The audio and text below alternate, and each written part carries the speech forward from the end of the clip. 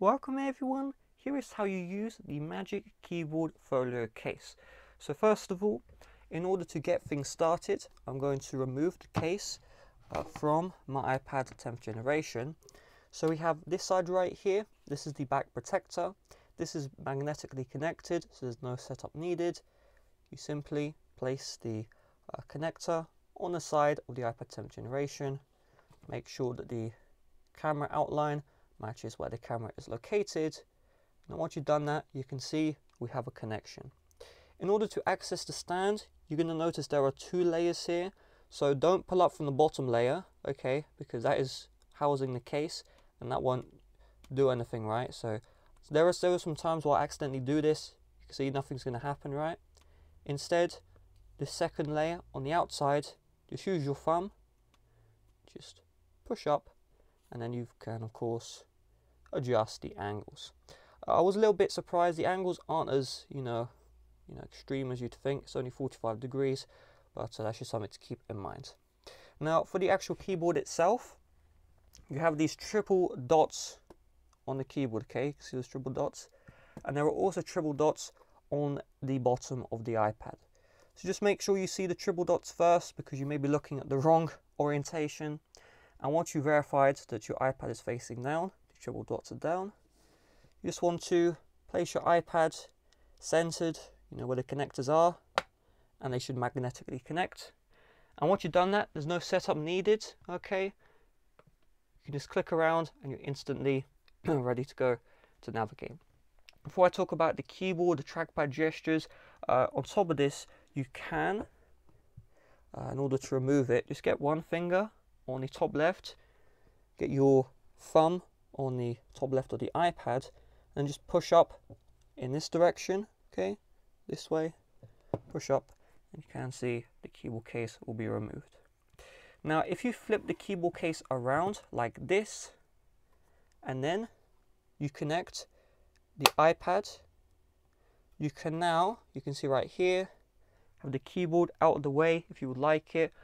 Do keep in mind that the stand on some angles may slightly get in the way of the keyboard, but you see I'm going around here. You can see I can type on the touchscreen keyboard because it recognizes you've connected it in the opposite way, and that's a solution you can take. If you can't just move the keyboard away, you still need to connect it. On top of this, if you close the stand, you can now see the keyboard isn't on the back, so it's not getting in your way, number one. And number two, the iPad is nice and flat. So let's say it's time to take some notes. You can take notes. The Magic, the keyboard itself isn't like on the table, isn't in the way. It's below the iPad. It's nice and flush. And of course, at any time, you just put one finger near the top of the keyboard, and just pull up diagonally, and then the magnets will attach. And then let's place this back on. Okay, so I'm going to take out the stand and let's do some gestures, etc. So with the trackpad itself, you just move your finger and this cursor will move around. When you get close to an app icon or just some object which you can click, you can see right here the cursor goes in the icon itself and it gets kind of trapped. Okay, so it does take a little bit of pushing to get out. Once it's highlighted, and not everything will highlight, but once you are on top of something, if you just click and release with one finger, you can see the application will open, or you just do a left click, it will interact with the operating system, right? Because if I go to general here, you can see it's not going to magnify, right? So it's only in certain areas, but you do a click and essentially it acts like a tap on the device. Now in order to scroll, you do a two-finger scroll, so two fingers, swipe up, swipe down like this, okay? And do keep in mind that when you swipe down, the device is going to swipe up, right? And then when you swipe up, the device is going to swipe down.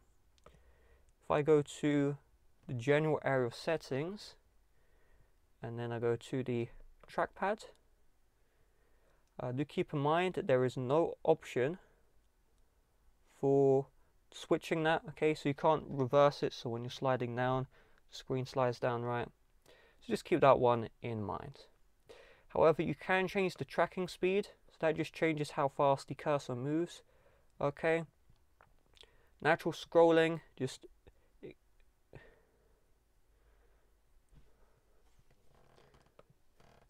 you see here where it says natural scrolling, that is what is reversing the input, so when I swipe up it goes down.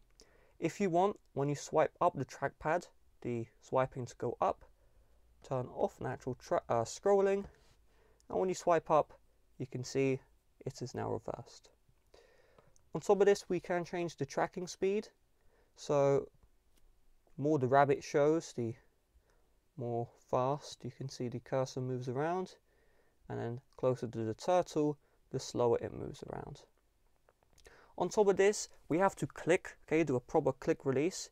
If you just want to tap and release for clicks, then you turn this guy on and you can tap. So I'm going to tap and release and it will register the tap, okay. On top of this, you can do a click release as well, and that is also registered. Two finger secondary click. So if I do a two finger click like this, you can see it will add extra options for the applications, okay. So it's essentially, you know, your right click if you're on like a Windows or a Mac. So I'm going to turn off tap to click. I personally don't like that. I like to do a proper click. And if I just do a two finger click, you can see if an area supports it, you're going to have more options ready to go. But for the most part, that only applies to applications on your home screen. There are some other elements which support it, but most of them do not. Now you may notice I've been seamlessly closing out all the apps, right? I go in here and I magically close. That's with the three finger swipe. So you get three fingers here, and you're just going to flick up and release. So flick up, release, and you can see it takes me to the home page, okay? Flick up, release, flick up, release. But we also have the option for the multitasking view. So in order to access multitasking, you're going to slide up and hold. So before we flick up and release with three fingers, right? We're going to flick up, but we're going to hold, right? So flick up, hold, and then release, just like this. And it's a motion, you'll get used to it, okay? So flick up, hold, release. And the operating system gave up there. That's a bug in the OS. So flick up, hold, release. Let's try that one more time. It's a little bit buggy, but you can see for the most part it works, right? And once you're in the multitasking, if you want to close out of an app, use two fingers and you just do a flick up, boom, and it's actually bugged out. The trackpad has bugged out. So you can see it's yeah, you can see when I'm swiping to the right, it's not working properly. So this is a bug in iPadOS. If you do get this issue, all you need to do is restart the device.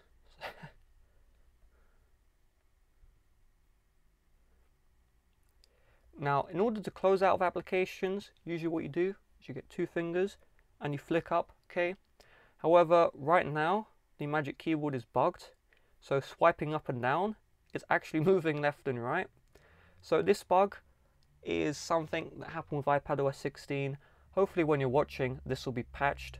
So right now, I could either swipe to the right to swipe up, because again, it's glitched, or you can turn off the iPad, turn it back on, and then when you do a two finger swipe up, it will actually close out the application correctly, okay? So just keep in mind, if things aren't working as they should, I mean, there you go, you can see the device is very bugged right now. Oh my, the iPad has crashed. The iPad has actually crashed. So I'm going to restart this device. Yeah, iPad OS is a little bit buggy, and I will continue with the tutorial.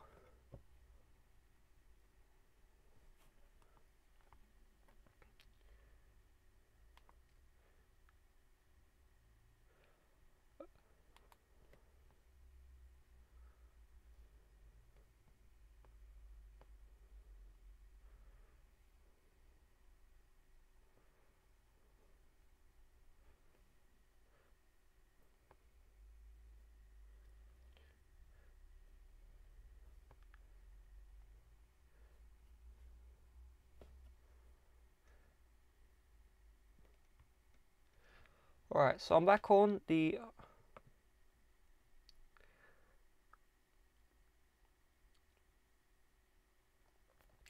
I go back to the home screen. You can see, yep, I'm swiping to the left and it's actually swiping down.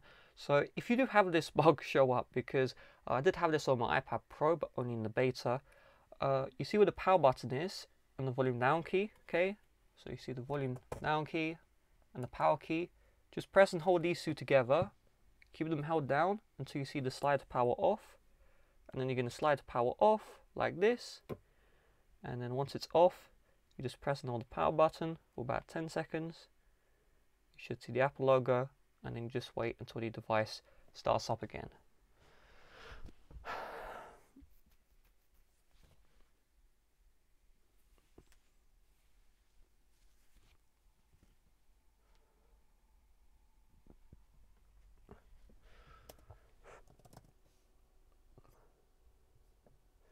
And now you can see, I was not lying earlier, 2-finger, swipe up and flick, and now it's working properly.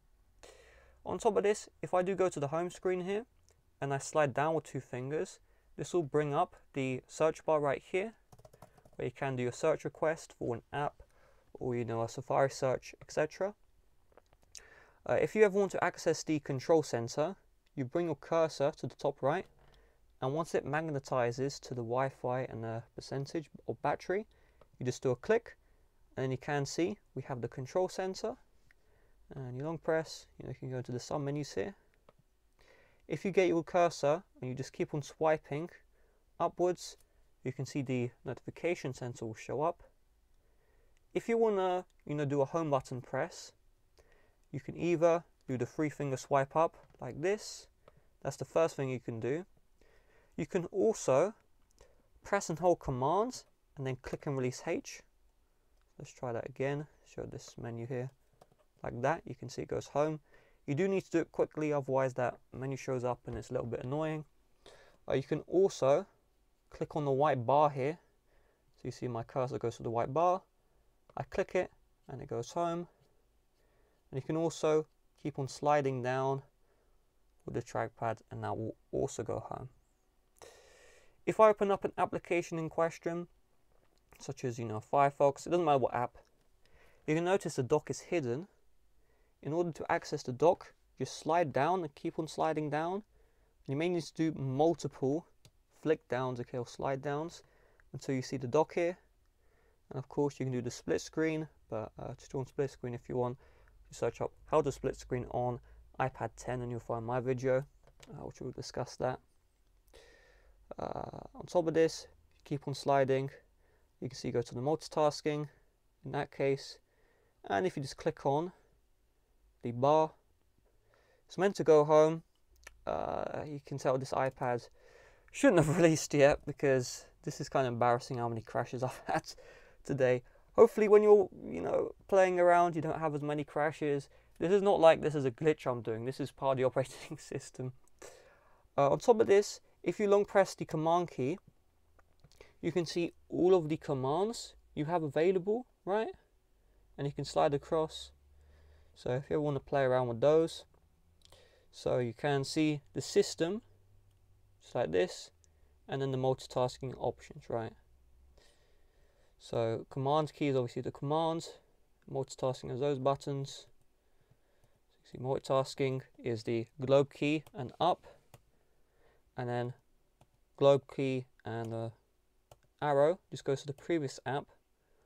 But I never find myself using this. You can see previous app and then next app. The reason why I don't use this is because there is another gesture you can use. So get your 3 fingers on the trackpad and you just want to flick to the left to go to the previous app, and then to the right for the previous app, and then to the left for the next app. Okay, so I'm going to the left, there is no next app, go to the right, you go to the previous app just like this. Okay, so if you want to do that, you can do that just like so. And depending on the app you open up, there are so many apps to cover, but if you just long press on the commands, it will give you all of the options for the commands you can use. Okay, so that icon there is the command icon, that icon there is the shift icon if you're wondering. and that's the minus, right? And these are actual like keyboard inputs like Shift Command O. And of course, it doesn't matter which one you hold down first, you just need all held down at the same time. Okay. And there you go, you're using your Magic Keyboard. Some things you may be curious about: there is no trackpad. There is no brightness slider for the Magic Keyboard because there is no backlight available on this model. Unfortunately, you can't get like the regular Magic Keyboard for the iPad Pro with the backlight, so just keep that one in mind. That's a little bit annoying. And of course, you do have the function keys. These are just self-explanatory. The escape key is a semi-back button. It works sometimes. If I go to like here, I click escape, it doesn't go back. But let's say you're in a full screen video. So I can mean the videos aren't working. Oh, iPad OS. But if you want like a video, for example, you can click escape to exit that player. And with that being said, if you want to help support the channel, you want to buy some iPad temperature and accessories or anything from Amazon, if you use my Amazon affiliate link in the description, I'll get a commission, which Amazon usually takes. So you'll help support me out and Amazon earn less. Bye bye.